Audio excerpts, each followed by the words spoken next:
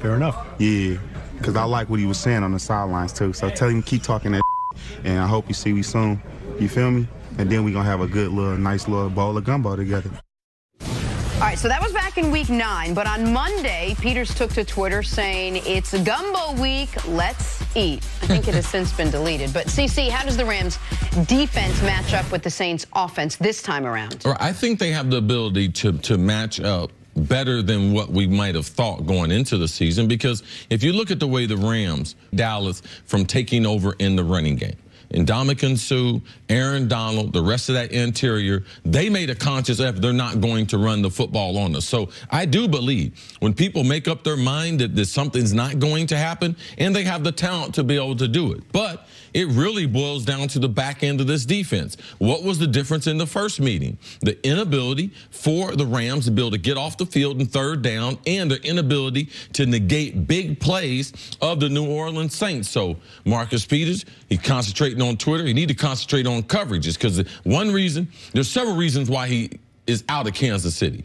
Number one is he's not dependable. All right, and that's meaning on and off the field. You don't know what he's going to say, and he will freelance and guess and drop coverages. We saw that last week's games. We saw that in the first meeting with the Saints. That's one of the things about him. He is a gambler. So how will Sean Payton, and it will be a head game, because Sean Payton will talk trash on the sideline. So this will be a back and forth. If I'm Marcus Peters, I need to concentrate on what I'm doing, because Amari Cooper is not the same thing as Michael Thomas. Michael Thomas being more physical and Marcus Peters wanting to play physical, that's Michael Thomas's game. So be careful if what you're trying to do doesn't play into the strong suit of what Michael Thomas and the Saints and Sean Payton are trying. They will definitely run a couple double moves against Marcus Peters and try to take advantage of his aggressiveness. So because you're totally right that Peters is the ultimate boomer bust corner. That his first couple years in Kansas City, he led the NFL in takeaways. He burst onto the scene as a rookie,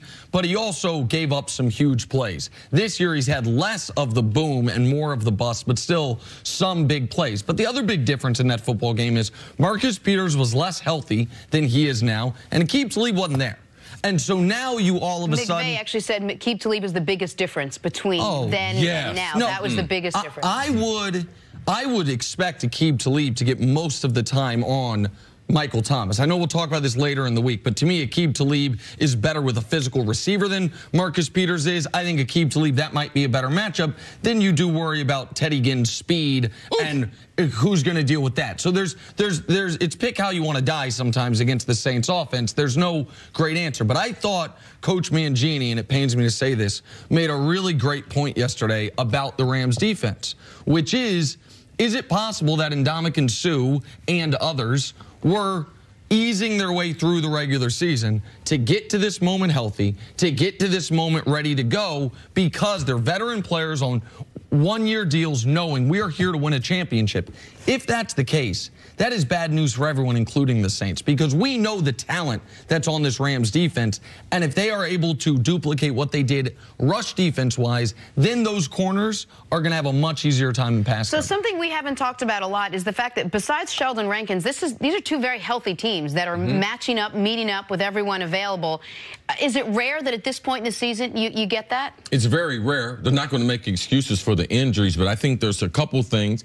Andres Pete, the interior offensive lineman, he's dealing with a broken hand, played every snap last week. And we know Teron Armstead, the left tackle, he's dealing with a partially torn pec. So you're talking about with the Rams playing ascending defensively, totally different against the Cowboys. Man, if they can make that an advantage, man, against the Saints, now you're talking about if I knew that, then I would make the Rams a huge favorite, because the dominant team in the trenches, man, has a huge advantage in these games. And you mentioned it. The Sheldon Rankins injury is a big one for New Orleans. I know we weren't talking about the New Orleans defense, but when we do, that was a big loss they suffered in the divisional round. All right, we got to take a break. Coming up, will Tom Brady and the Patriots silence the doubters in Kansas City on Sunday? That is ahead on First Things First.